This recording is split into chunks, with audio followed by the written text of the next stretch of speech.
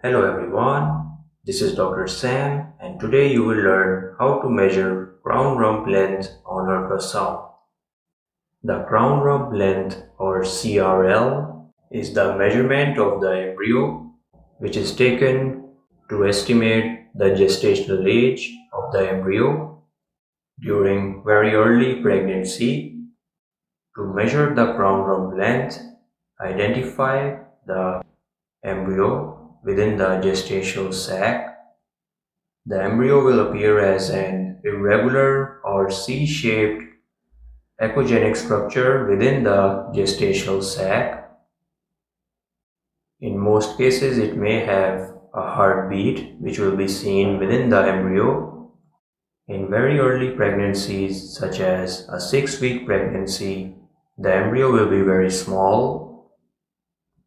To measure the CRL in this case, take a straight line measurement of the echogenic structure in this manner by placing the calipers in this way.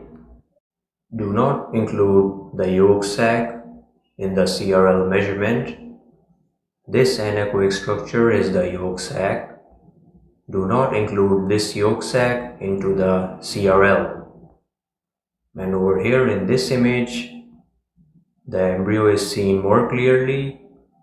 You can identify the head of the embryo.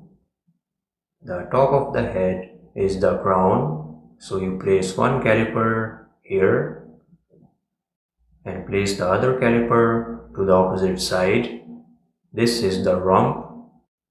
Place it in the center of this embryo to measure the CRL.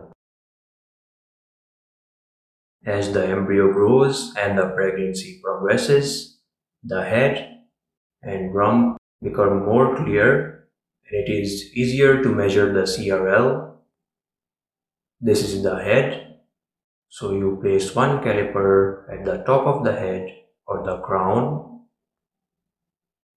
and place the other caliper at the opposite side at the rump, the bottom of the rump at this point, and you will get the CRL. Try to obtain a sagittal view of the embryo or fetus as shown in this picture for measuring the CRL. In this sagittal or longitudinal view, you can measure the CRL by placing the calipers in this manner. Do not include the yolk sac in the measurement as it will give inaccurate values. Also try not to include the limbs. Repeat the measurements just to make sure you have the correct measurement of the CRL. Due to the small size of the embryo, it is advisable to take the measurement a few times to ensure accuracy. Record the measurements in millimeters. The CRL is used to estimate the gestational age of the embryo. Thank you so much for watching. Please subscribe and stay tuned for more imaging videos.